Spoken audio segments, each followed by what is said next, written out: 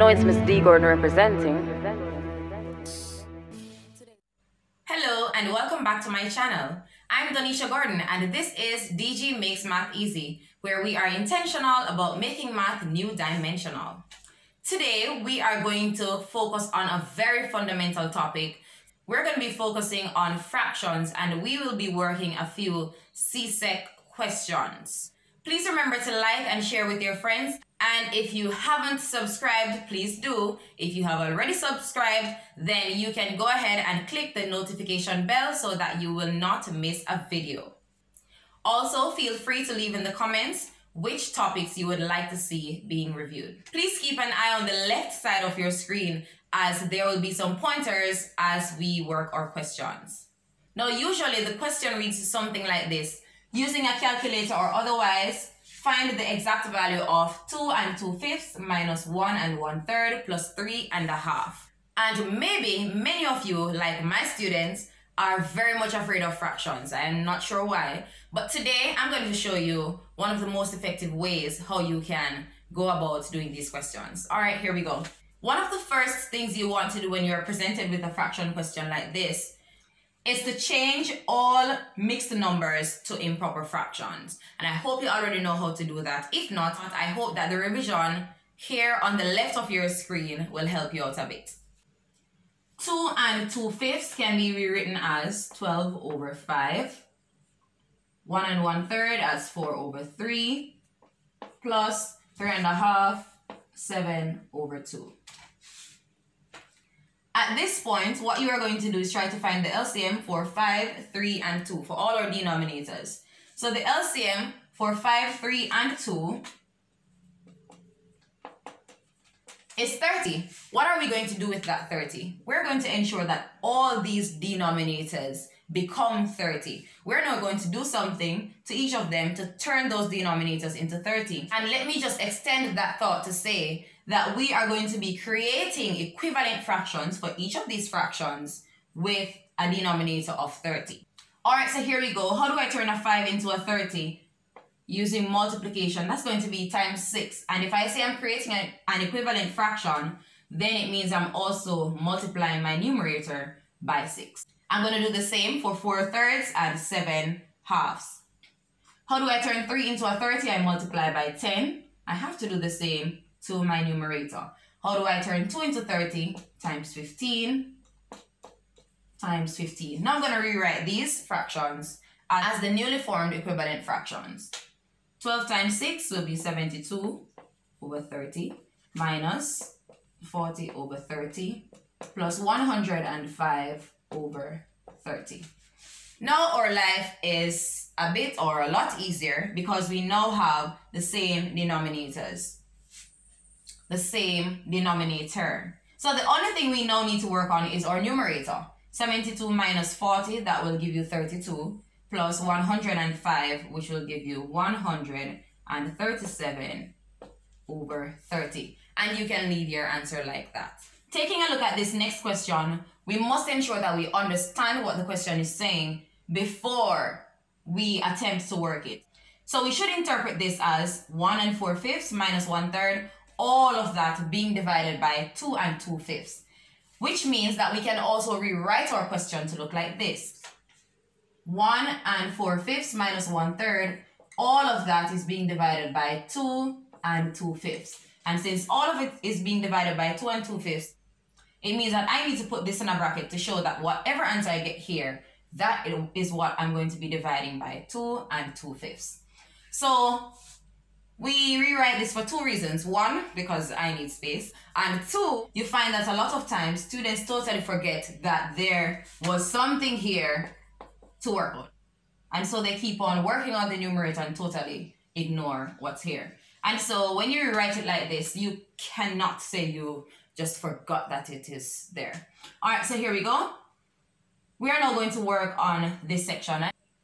And as the problem is presented here, just think of order of operations, how you need to work out first your brackets before you move on to any other operation. All right, here we go. So remember we mentioned earlier that one of the smartest things that you can do is to change your mixed numbers to improper fractions. So here we go. 1 and 4/5 can be rewritten as 9/5. 2 and 2/5 can be rewritten as 12/5.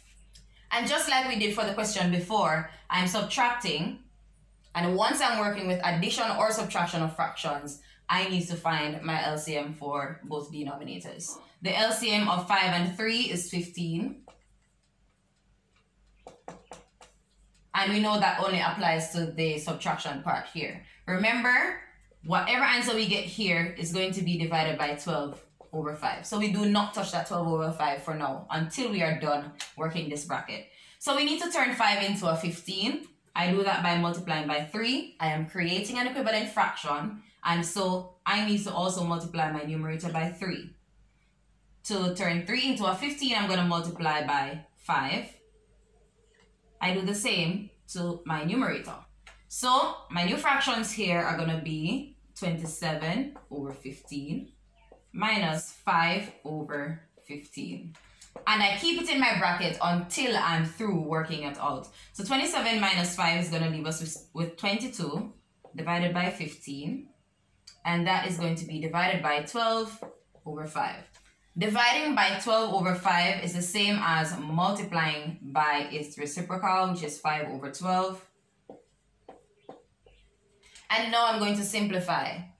And if I'm multiplying two fractions, then I need to ask myself, what common factors can I use to reduce numerators and denominators? So I pick a pair of numerator and denominator, in this case 5 and 15. Let's think of 5 and 15. Or what's the highest factor of both? And that's going to be 5. 5 into 5 goes 1 time. 5 into 15, 3 times. We need a common factor that can go into both 12 and 22. And that's going to be 2. 2 into 12 goes 6 times. And 2 into 22 goes 11 times. So this gives me 11/18. And that's your final answer. For our next question, as you can see, there's an answer on the board. And that's because you are going to be doing this one. Alright, so it's pretty much like the one that we just did. And so if you run into any problems, if you do not arrive at the correct answer, then you might want to review the rules a bit and do not stop trying until you arrive at that answer. Alright? Alright, if you got that right, then you should have no issue getting this one correct as well. So race me to the finish line if you wish. Here we go. Alright, so as I said before, we can rewrite this, and I'm going to rewrite it for space purposes. Of course, I must also put this in a bracket because the answer I get here must be divided by the answer I get for this section. In these two brackets, we have one operation being subtraction and one being multiplication. So let's focus. And when we're done, we should operate on those two answers using division. Here we go, take it one step at a time.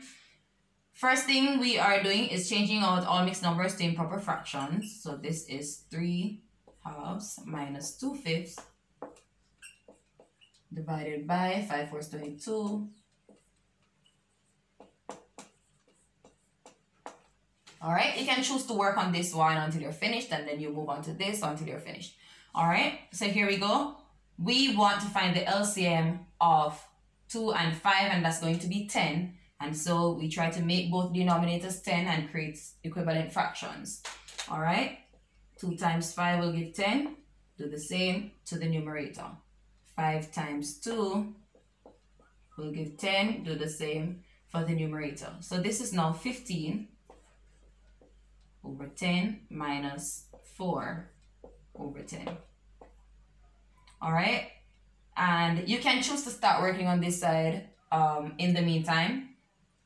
But you can also just focus, as I said before, just finish working this section. 15 minus 4 is going to be 11/10. And that is going to be divided by whatever answer I get on this side. Numerator and denominator that has a common factor in this case would be 4 and 22. We can use 2 to reduce both of them. 2 into 4 goes 2 times. 2 into 22, 11. 11 times 3, that's 33/10. And so we're dividing by that answer. As established earlier, dividing by a fraction is the same as multiplying by its reciprocal. And so here we go. We can use 10 to reduce both 10 and 10. All right, and 11 to reduce 11 and the 33. 11 into itself 1, 11 into 33, 3. And so we have for our answer 1/3. All right, I hope that you were finished before I was. And we will move now to our final question. All right, in essence, we have two operations. We have a mixed number here being squared, and then we have to divide that answer by another mixed number. So let's begin.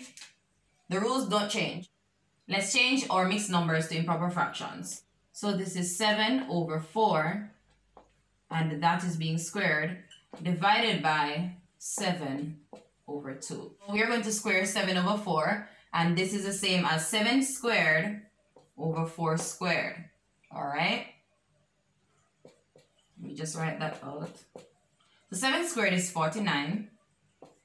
4 squared 16. And dividing by a fraction is, you know, times 2/7. Now let's reduce. 2 into 2 goes 1 time. 2 into 16, 8 times. 7 into itself, 1 time. 7 into 49, 7 times. And so we now have our answer to be 7/8. Okay, guys, I really hope that this was helpful and that if you were not a fraction lover before, you might have a better appreciation of it now and a better understanding. All right, see you in our next video where we will be simplifying algebraic fractions. Nothing to fear, as it is the same procedure. That's it for this video. Please remember to click that notification bell so that you do not miss a video. I'm Donisha Gordon, and this is DG Makes Math Easy.